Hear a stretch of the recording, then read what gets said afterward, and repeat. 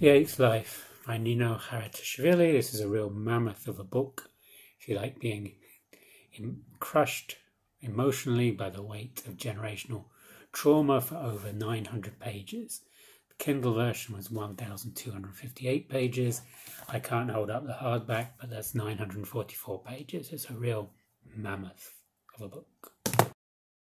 My name is Jim. This is my channel, Books, Reading and Stuff.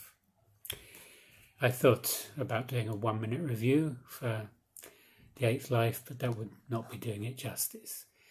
It's a big book. It's described as the Georgian War and Peace. We have 8 lives to follow, as the title suggests. The book is subtitled for Brilka, and hers is the final life of the 8. 8 on its side is the infinity sign. The final life, the 8th life, is left blank in the book because there's an infinite range of possibilities for Brilka. The story is narrated by Brilka's aunt, Nisa, the 7th life in the book. It's the longest book I've read for a very long while. The story covers the history of Georgia, particularly Soviet Georgia, throughout the 20th century, and goes up to the beginning of the 2000s when Saakashvili comes to power, through the lives of 5 generations in one family, focusing on 7 lives and leading up to the 8th life.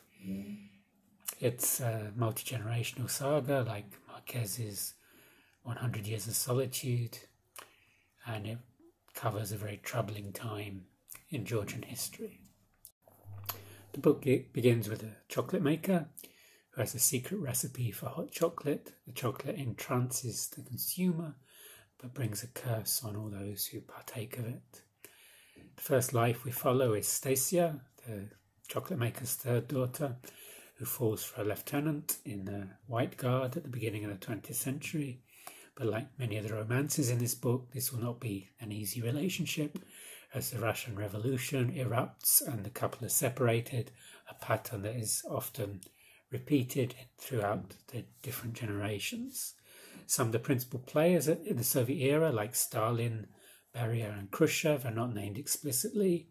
In the book, Stalin is known as Generalissimus, Beria is the little big man, and Khrushchev is the Ukrainian peasant. It's a long book. I found the first 4 lives to be more engaging than 5 and 6, Elena and Daria.